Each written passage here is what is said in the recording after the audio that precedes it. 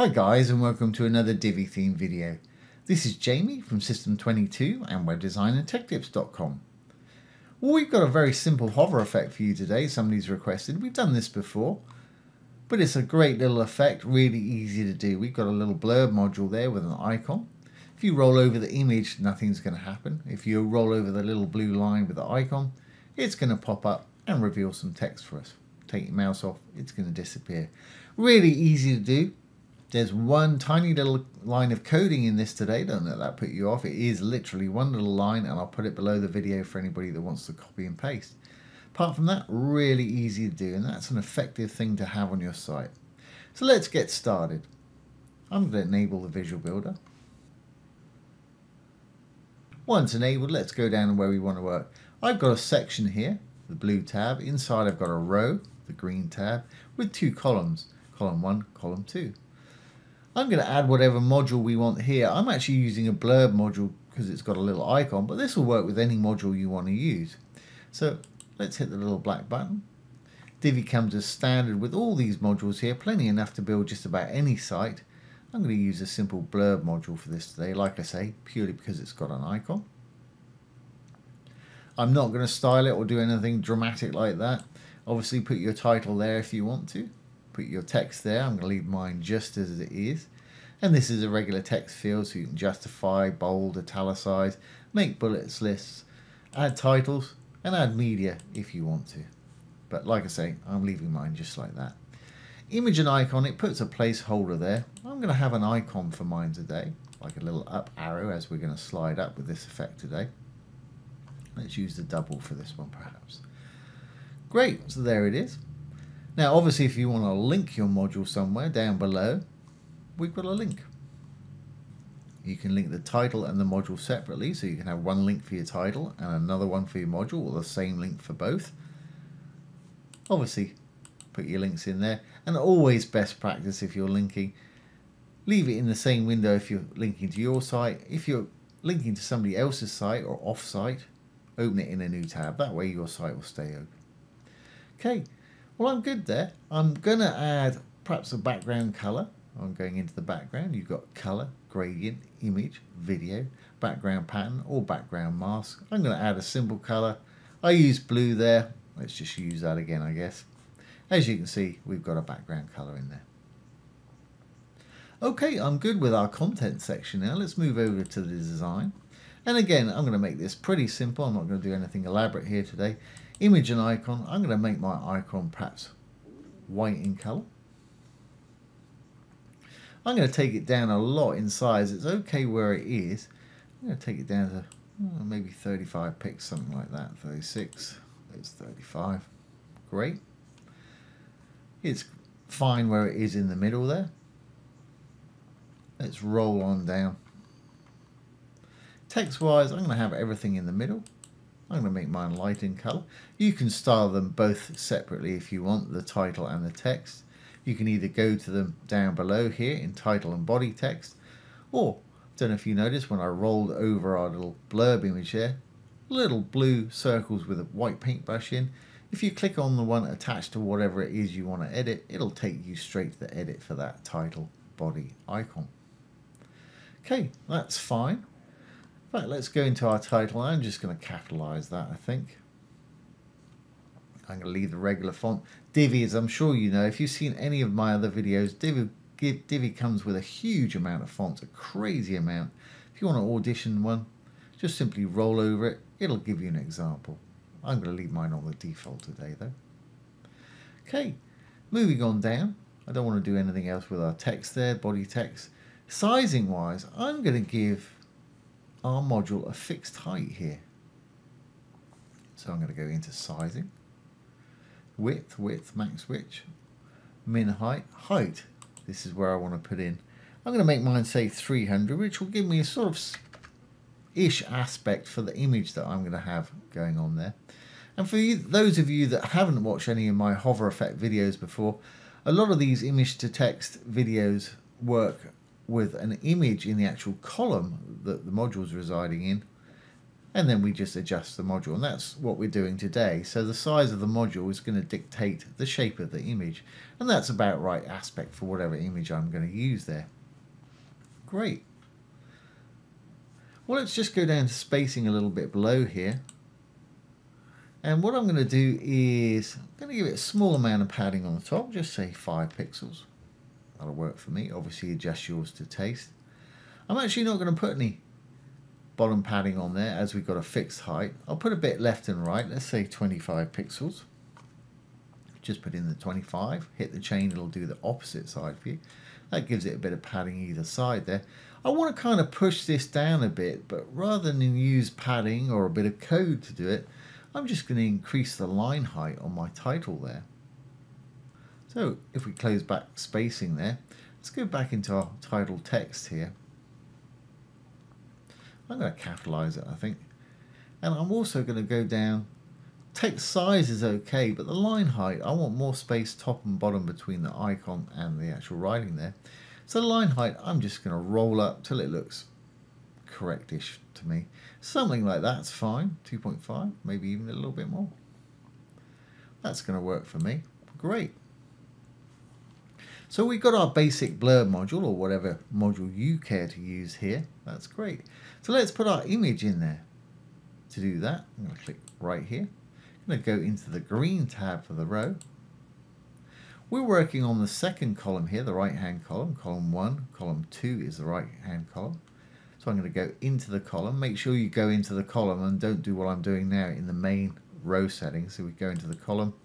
It says column settings right there. Not going to put a link in there. You can put another link in there if you wanted to and just link the image to something else if you want to. Background. Here's where we put our image in. I'm going to go into the background. We've got color, gradient, image. Choose whatever images you want to choose for yours. Let's perhaps use a different image this time. Now you can't see it because our blurb module is on top of it. So this image is right behind there, and I'll reveal it in just a second. Now while we're in the column here, what's going to happen here is I'm going to move our blurb image, the blue one here, down so we can just see our little icon here at the bottom. But I don't want to see any of this when we move it down. I don't want it spilling out of our column so we can see it. I want it to stop where our column stops, which is right there. So to do that, let's go over to our advanced. This is where I'm going to write one little line of code, and it's so simple. We'll go down to custom CSS. In the main element, I'm simply going to write height, colon. I think we use 300 pix, so I'll make the column the same as our module height there. Now our column and our module are the same size, but when we push this down, like I say, I don't want to see anything that's outside of it, or what they call overflow. So I could write overflow hidden here, but they actually give us one in the advanced. If we close up custom CSS, we can go down to visibility, horizontal overflow, vertical overflow. I'm going to change both of those to hidden. That way when we push that module down, we're not going to see it past this line, the bottom of our little column there. Great. So let's do that. We're going to save our column settings, which will take us back to the row. We're going to save the row settings. I'm going to go into the little module itself here. I'm going to go over to design and spacing. And I'm going to use a little bit of margin to put it down. So I know this is 300. We'll try 250. That should give us about right amount left at the top. So if I say margin top 250, that's perfect. It should actually line up with our one on the other side too. Great, that's good. But that's what I initially want to see. I don't want anything to happen when they hover over the picture. But when they hover over the little blue line here, I want it to pop back up. And this is common to all Divi modules. If you hover over the dark writing, you'll see some little icons appear next to it. Go to the thing that you want to affect, in our case the margin here. If there's a little arrow, we can set a hover state when the mouse is on it, and a desktop state. Desktop state's when the mouse is not on it. So desktop state, we want what we're looking at now, 250 pixels at the top. When they hover over it, I'm going to change that back to 0. So that'll slide our module over the top. So they've got that. Now the time it takes to get from desktop to hover state by default with the Divi theme is 300 milliseconds, or just under 1/3 of a second, which is pretty quick. It would actually work for this situation. I like to slow mine down a little bit for drama. That's entirely up to you, but if you want to slow it down or even speed it up, go to your Advanced tab, go down to Transitions. There you'll find the default 300. Let's slow it down to maybe 500 or half a second. And you can use the slider, you can type in a value, and you can increment up and down with the little arrows right there too. And that'll work for me. I'm going to leave the transition speed curve on ease. Ease in, ease out is a popular one for me for hover effects, but ease works for this too. Transition delay, I don't want any delay. I want it to happen as soon as they pop their mouse on that blue line there. Okay, the only other option is you may want to show a bit of your image through your little blue line there. If you do, still in the blurb setting, remember we gave it a blue background. You can go into the blue, just click on the blue field of your color. You'll see a variegated slider here. This is opacity or transparency or see-throughness. If you want to see some of the image through it, you can simply take the opacity down a bit. As you can see, you've got some of the image bleeding through there. I'm going to leave mine as a solid line, but that's just another little option for you. So if I did take that down a little bit so you could see it, and we go to hover state, you can see, you can read that writing nicely, but you can still see some of the image through it. But that's entirely up to you. Like I say, I'm going to leave my opacity slider or transparency slider all the way up so we've got a solid line. Great. Well, if we've done everything correctly now, this should work for us. So let's save our changes here. We'll save the page changes. Save draft or publish if you're ready. And let's exit the Visual Builder. And there we have it. There's our two little images. There's the first one I demonstrated. Like I say, nothing's going to happen until we hover over the actual icon itself. And like we said, you can link the title or the whole blurb to somewhere. And you can even link the image itself, the column, to somewhere if you want to. Here's the one we've just done. Again, nothing's going to happen when we put our mouse over the top. Slide over the little blue line or the icon there. It's going to pop up. Mouse off. It's going to drop back down there. That's a great little thing to have on your site. It's really eye-catching. People are mousing around. It's going to get their attention. Now, of course, this is fully responsive too. I'm using Google Chrome here. If I hit the F12 to bring up the inspector tools, and I hit the responsive toggle here. Let's make that a bit bigger. Here we are on an iPad Air. As you can see, there it is. So you just tap on it. It's going to pop up. Tap off it. It's going to click down. There's the new one. Tap, tap. And it should work perfectly on phone as well. Let's look at it on 12.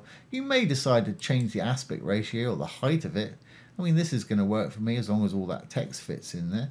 Click. Yeah, that text fits in there. And same with our one below here. Yeah, that works absolutely perfectly. Let's get rid of this now. So there you go, guys. There's a little hover effect for you. Really easy to do. Like I say, that tiny bit of code that I've done is just down below the video for anybody who wants to use it. So I hope you've enjoyed this today and found it useful. If you have, please give it a thumbs up, ring the bell, comment, share, and subscribe to our YouTube channel. Once again, this has been Jamie from System22 and webdesignandtechtips.com. Thanks for watching. Have a great day.